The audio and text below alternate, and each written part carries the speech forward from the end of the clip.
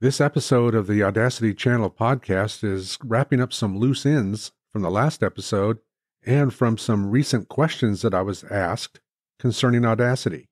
So stick around.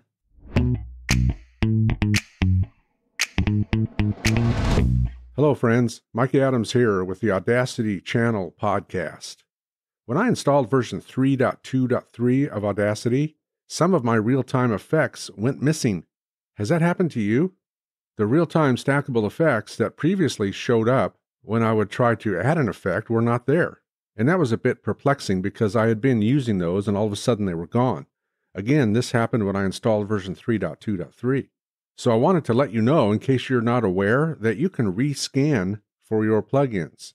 If you're missing some real-time plugins, when you upgrade, you can rescan your plugins. You can force a manual rescan in Audacity and it will go out and read those plugins again. Normally, when Audacity starts, it scans all of your plugins. But for some reason, a bunch of mine were missing. Not all of them, but a lot of them. So first up in this episode, I want to talk to you about how to force a manual rescan of your plugins.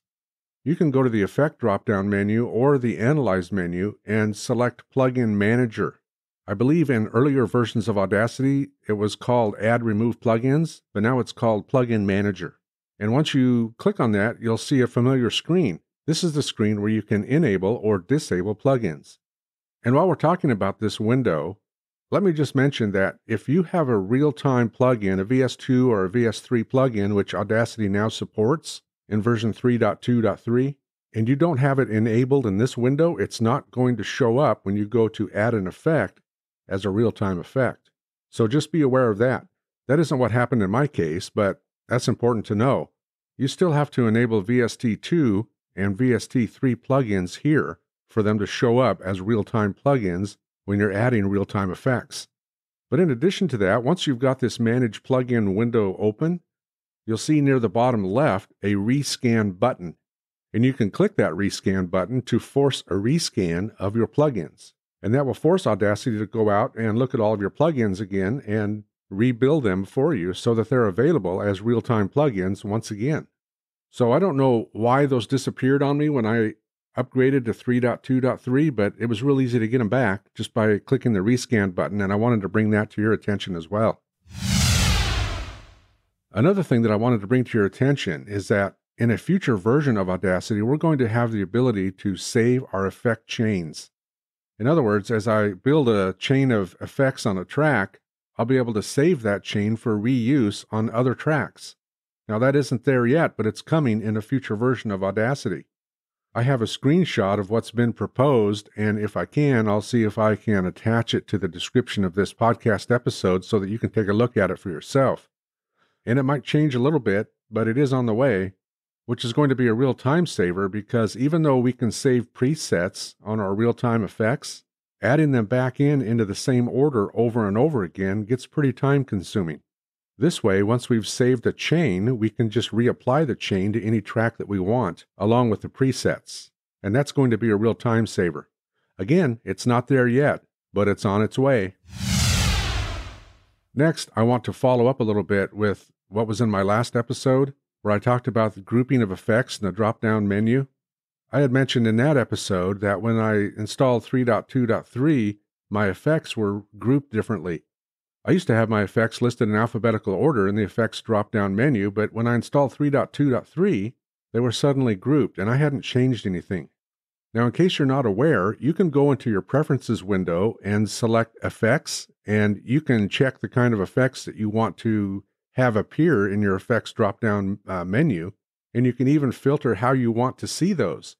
But something new that was added in 3.2.3 was a setting called Default. And I have since verified that in earlier versions, as early as 3.2.2, there was no default setting. There was no default option in that drop-down window in Preferences. But there is now. And when I installed 3.2.3, it defaulted to the default. And the default is to group that effect drop-down menu or that effect drop-down window so that it's much smaller and it groups the effects by type. So in other words, I have a volume and compression category, I have a fading category, I have a pitch and tempo category, EQ and filters, noise removal and repair, delay and reverb, and on and on and on. All of my effects are there, but they're just not listed alphabetically like they were before. Instead, they've been put into these categories, into these groups, which actually cleans it up quite a bit, so I'm leaving mine like it is. But I wanted to circle back around and talk about that a bit because I did verify that in 3.2.2 that default setting was not there. That was added in 3.2.3 apparently, which is good to know because there for a while I thought maybe I was going nuts and I was losing it just a little bit. But it turns out I'm okay. And in talking to others about this, some people have experienced that and some have not. Some who've upgraded to version 3.2.3 still have their effect drop-down window looking exactly as it did before. Others have it changed to this new look, so be aware of that. If you install 3.2.3, your effect drop-down menu might look a little bit different, even though everything's still there. I was asked the question recently about Quick Play. Remember Quick Play? Quick Play is where you can click once up in the time bar in Audacity and the playhead will immediately go there and start playing. In older versions of Audacity, you could disable that. You could right-click on the playhead or you could right-click in the time bar and disable Quick Play. That allowed you to click anywhere in the time bar and the playhead would just be placed there. But that's been changed as well. You can still do that, but you just can't click in the time bar. You can also no longer right-click on the playhead and enable and disable Quick Play there. That option's just not there. And same with the time bar. That option's just not there. It's been removed. However, if you want to place the playhead in a particular location in a track, just click down in the track. That will put the playhead where you want it, but it won't auto-play. So it basically does the same thing. It's just a different way of getting there. So that's about all I have for you in this episode of the Audacity Channel podcast. I want to thank you for joining me. Just a reminder that I do teach Audacity at audacitybootcamp.com. I have 2 courses there. I have one for podcasters, which is called Audacity Step by Step, Beginner to Advanced. And I have another one for ACX audiobook narrators that's called ACX Audiobook Production using Audacity. Both of these courses are comprehensive in their scope and will give you the confidence and skill that you need to record spoken word content using Audacity. And right now, until January 15th, there's a 40% off code of the already very low price of the course, where you can jump in at 40% off that already low price. I'll put those promo codes in the description of this episode so that you have them at your fingertips. And again, that 40% off is only good through January 15th of 2023. In celebration of the official launch of the Audacity Bootcamp online school and of the recently celebrated holidays.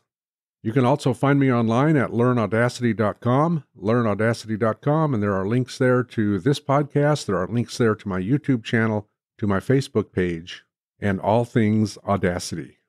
So I will let you go, and until next time, you all take care.